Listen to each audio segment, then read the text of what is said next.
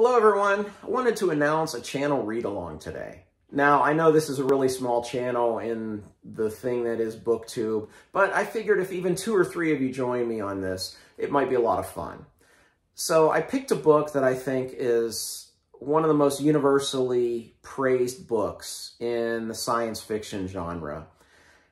And it spawned several sequels, in fact, 2 series of sequels. And I'm going to read all of it this year, spread out. So maybe some of you will join me for all of it. Maybe you'll just join me for the first one. Maybe you'll click off this video when I announce what it is. But whatever it is, I think it would be a lot of fun for some of you to read along with me this year. So the book that I want to read along with a lot of you is Ender's Game by Orson Scott Card. So you see behind me, this is kind of my sci-fi favorite shelf.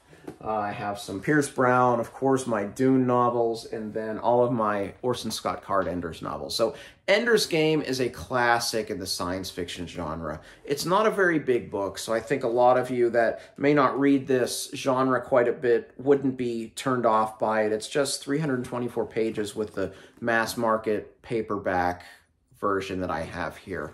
But this is one of the most universally praised and beloved books in science fiction. And it's one of those books that's a lot more universal than science fiction. In fact, those of you that read a lot of science fiction know that science fiction is big on ideas, and this one is chock full of them. This is a book that is often handed out to cadets at military academies to read because of the leadership ramifications from it. When I taught at my previous school, I think it was a requirement for 9th grade English, which had me thinking, why couldn't have I read this in 9th grade? Why I was stuck reading the classics that I hated then, but I love now, but that's another story. But it's a fantastically well-told story that has some very great themes. And it's something that I want to reread for a big reason. The biggest reason is that I just saw advertised The Last Shadow by Orson Scott Card, which is the final story in this universe that wraps up 2 different distinct book series, the Ender Saga and the Shadow series. So I have all of those here. I'll show you what they are. So the Ender Saga, there's 5 books. We have Ender's Game, we have Ender in Exile, Speaker for the Dead, Xenocide, and Children of the Mind.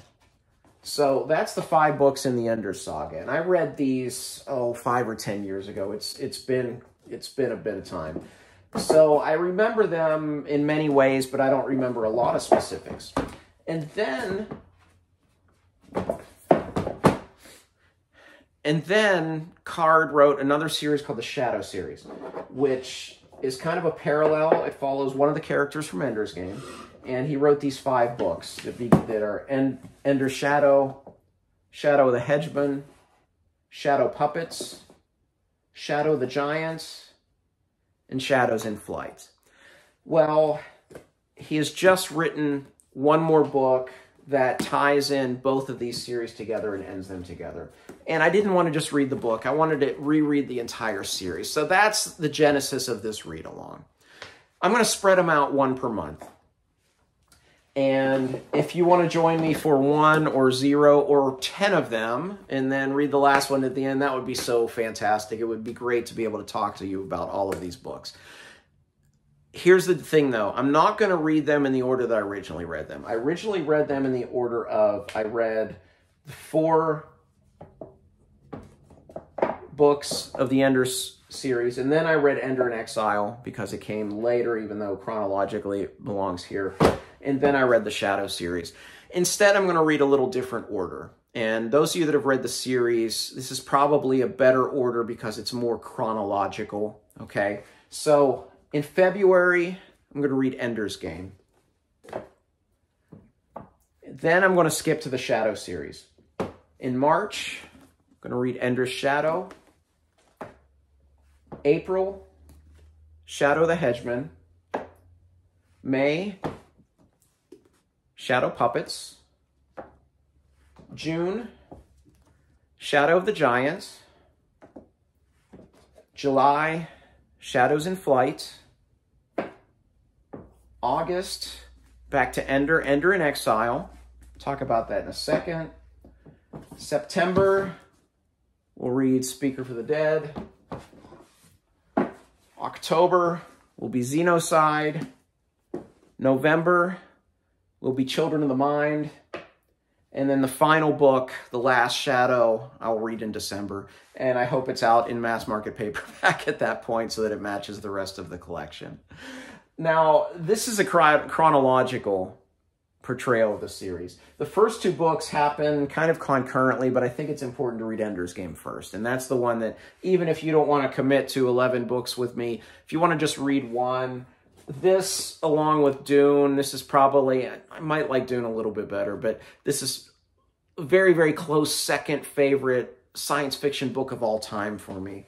So I hope you join me for that. But the reason I'm doing this order, it's more chronological. The last two Shadow books, I think, roughly correspond with Ender in Exile. So there's a little bit of overlap here in the middle, but this is going to be a lot more chronological, and hopefully the last book will be in the right place for that. But I think this will be a lot of fun. You can read up on Ender's Game and hopefully join me. My plan is I will start each book the months that I mentioned at the very beginning of the month. So somewhere around February, that's the month I was trying to say. Somewhere around February 1st, I will start Ender's Game. And I won't post my review until the very end of the month. Okay, so it'll be the last video that I post each month that I read those. So that can give you an idea of how long, you have to read before you read my review. Because what I'd like to do with all of the reviews, especially as we get into the series, is I'd like to do a little bit of spoiler talk about them. Talk about, some of the specifics, the things that I liked, the things that I didn't like, things that surprised me, things I didn't remember, and things like that. So I hope that you'll join me on part or all of this journey. But as always, thank you for watching. Please like this video if you haven't already.